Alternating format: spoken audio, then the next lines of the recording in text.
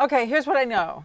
Yes. I know that it's a social networking attempt, and I Yes. know that they got in a little trouble on privacy issues and had to scale back.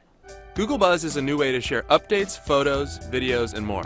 It's built right into Gmail and uses the friends you've already made. What does it do, and what can it do that nobody else can do, or can it? When you compare it to Twitter, it doesn't have the limitation of 140 characters, which some people may like and other people may not like because it allows people to ramble on a little bit. The other thing that it does is it's instantly active with millions of users, whereas these other sites had to really build that user base. But what is the promise of it? Why do you need another one? Well, that's the big question, right? Google definitely wants to get into this space. But the problem is when it comes to the social networking, there isn't really anyone that's big that's for sale. You've got Facebook with 400 million users, not for sale. You've got Twitter with about 100 million users, and they're not for sale. So what Google did was they said, well, let's create our own service. And I think that they kind of rushed it a little bit, and they ran into some pretty serious privacy concerns. There was an interesting blog post a woman wrote who had come out of a really bad relationship where her husband was beating her up. And she emails him because of certain legal issues. And she also emails her mother and her current husband. And Google said, oh, here are the top 20 people you email. We're going to put them all in a group as friends.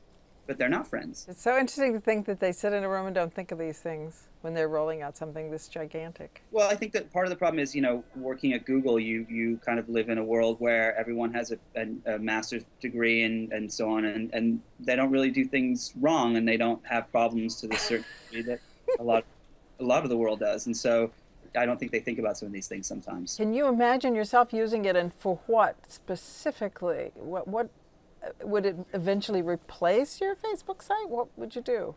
Well, I think one of the problems that's happened with Facebook is that you have multiple different groups of friends on there, right? So I have friends from high school, I have friends from work, I have family members, and sometimes these worlds collide. And I had an incident where I commented on the iPhone, and somebody who I went to high school with commented with some vulgarity, and one of my coworkers saw it, and these worlds collide. And I think that maybe what Buzz could do is they could provide a safe haven for certain groups. What do you wish they would offer on it? What would absolutely make it necessary for you to use? Right now I have to think about where I go to update all these different statuses.